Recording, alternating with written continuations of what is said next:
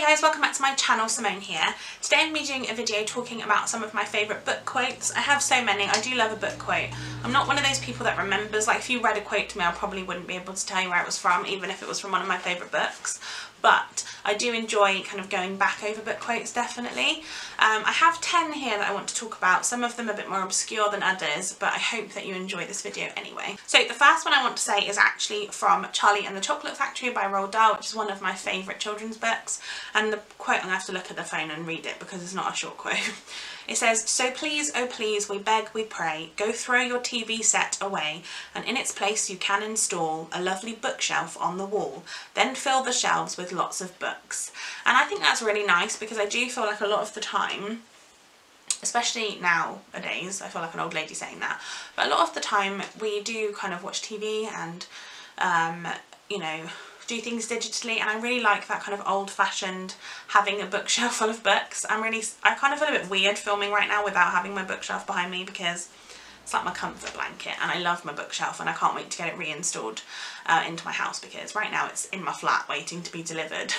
So yeah, I love that quote so much. The next one I believe is not actually from a book. I think it's just a quote that the author said, and that was J.K. Rowling, who obviously is one of my favourite authors, and she said, "Books are like mirrors. If a fool looks in, you cannot expect a genius to look out."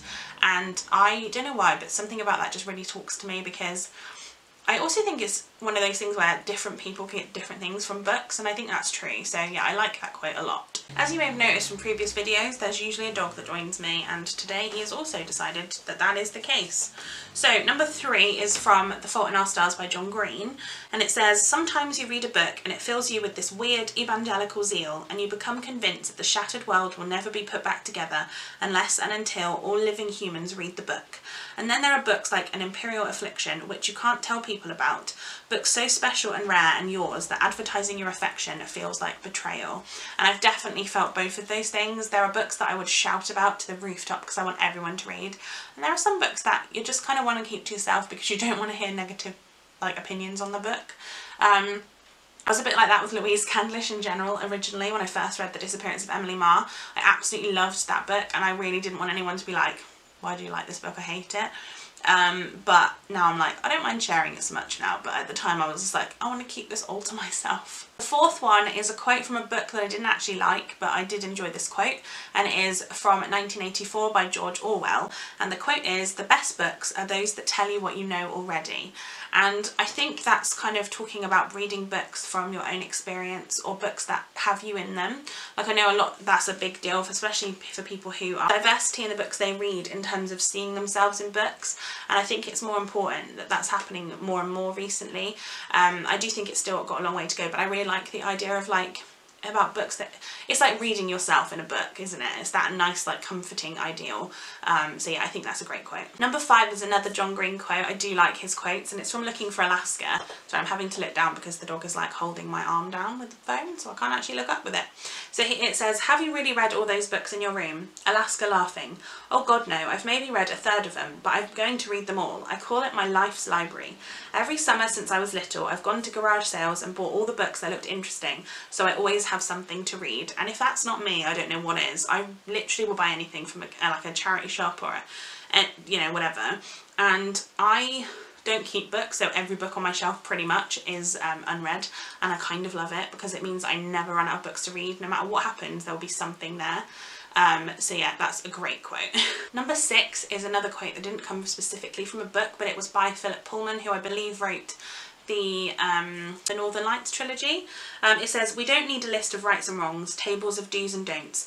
We need books, time and silence. Thou shalt not is soon forgotten, but once upon a time lasts forever." And I think that speaks for itself. It's definitely true. And then the final one, I thought I had 10, I don't. I think I have about 7 or 8 there, is by Judy Blume. Again, it's not one from a specific book, I don't believe, but it is, "Let children read whatever they want and then talk about it with them.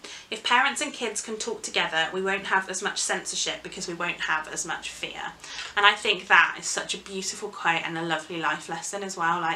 It's important, I think, to talk to children about things. Obviously, I'm not talking about talking about sex to a 3-year-old, but I definitely think, you know, if children ask and they're interested and they want to know, not necessarily, like I said, I'm not talking about sex necessarily, but other things, I definitely think it's important. I think that's where you stop bigotry and you stop people having kind of prejudiced views, because you just don't have that. Do you know what I mean? It's not there anymore. So yeah, that for me is definitely one of the best quotes, and I think Judy Blume is amazing anyway, and I love her books and I read them as a kid, so I think that that really just talks for itself really.